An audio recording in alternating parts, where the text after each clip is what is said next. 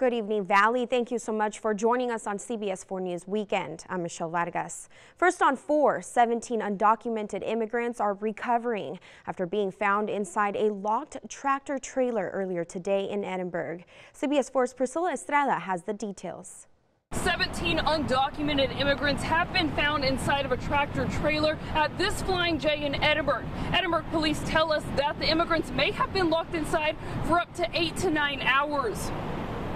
Edinburgh Dispatch received a call sometime before 11 a.m. Sunday morning from an unknown individual in Mexico who reported that a relative was trapped inside of a parked tractor trailer at the Flying J gas station in Edinburgh along Monte Cristo Road. The caller told Dispatch that the relative was with other immigrants who were battling with heat exhaustion. And started knocking on the trailer, and I guess the immigrants made a commotion or something, and they opened and all of them started coming out.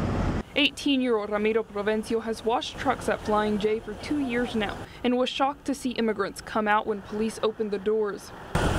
Edinburgh police confirmed that when they arrived, they did begin knocking on all tractor trailers in the parking lot. That's when police found 17 undocumented immigrants inside of a locked tractor trailer after they heard commotion from the inside. Edinburgh Assistant Police Chief Oscar Trevino says the undocumented immigrants are from Romania, Honduras, Guatemala, and Mexico. A male and female of Cuban nationality were in charge of the tractor trailer and have been detained. Provencio says he spoke to them before police arrived. Yeah, because he had asked me if he needed a mechanic to fix his reefer. So I'm guessing he wanted to fix his reefer to get some air conditioning for him.